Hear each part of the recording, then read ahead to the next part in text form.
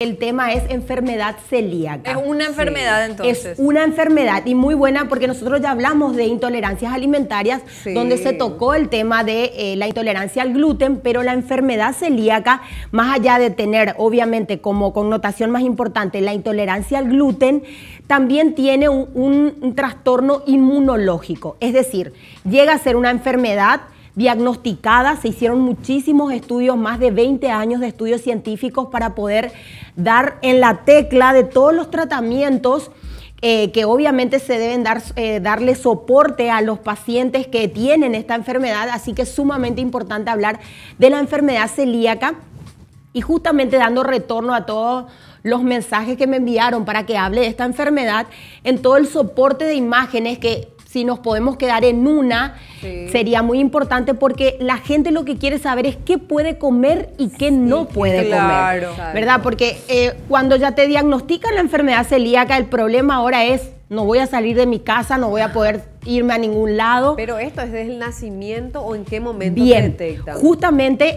la enfermedad celíaca hace 15, 20 años atrás solo se diagnosticaba en niños. Entonces se creía que con el transcurso de tratamientos, con obviamente controlar la dieta que tiene que ser libre de gluten o sin TAC, como se ve en todas las publicidades, o gluten free, que también se ve mucho, no era solamente eso. ¿Por qué? Porque justamente se siguió investigando que además la enfermedad tenía un trastorno inmunológico, es decir, es una enfermedad autoinmune que destruye todos los órganos si no es tratada y controlada, por lo cual puede transcurrir toda la vida con la misma enfermedad porque es una enfermedad crónica. Pero te puede aparecer.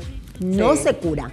Una vez que te diagnostican enfermedad celíaca, no se cura. O sea que la persona tiene que adquirir un hábito y una conducta alimentaria que le va a seguir durante toda la vida. Pero como para redondear el tema de los alimentos, que es lo que siempre me piden, los únicos alimentos que están contraindicados y prohibidos en consumir, no es que hay un día sí, un día no, no pueden consumir ningún alimento que tenga gluten, ¿verdad? Recuerden que hay alimentos que naturalmente tienen gluten, como el trigo y todos sus derivados. ¿El gluten qué sería? El gluten es la proteína de los cereales, pero no todos los cereales tienen esa misma proteína. Entonces es muy importante decir que el trigo, la cebada, el centeno y la avena tienen gluten. Entonces esos alimentos y los derivados de eso, que hay muchísimos, pues todas las pastas se hacen casi en un 90% a partir del trigo. Claro. Todos los cereales se hacen con una combinación de trigo y otros cereales que sí contienen gluten. Y me preguntaron cuáles son los cereales que no contienen gluten. Los dos más utilizados en Paraguay dentro de nuestra idiosincrasia alimentaria son el arroz y el maíz. El arroz y el maíz naturalmente no contienen gluten, pero hay combinaciones de harina, por eso siempre le digo, entonces chipa puedo comer, me dice la gente. Hay que ver cómo se prepara la chipa, porque hay chipas que están combinadas con ciertas harinas y puede, como una contaminación cruzada, tener un poco de gluten y el paciente se vuelve a enfermar o vuelve a recaer. ¿Y qué le pasa al paciente cuando come? Mire, siempre me dicen, ay, me muero de diarrea. La verdad que tener diarrea sería lo menos que te puede pasar, porque la enfermedad, al ser autoinmune, puede traer muchísimos problemas. Irritaciones en la piel, se te cierra la glotis, dificultad respiratoria, dolores fuertísimos de cabeza, astenia, que es la debilidad, o el famoso caigüe que decimos en Paraguay.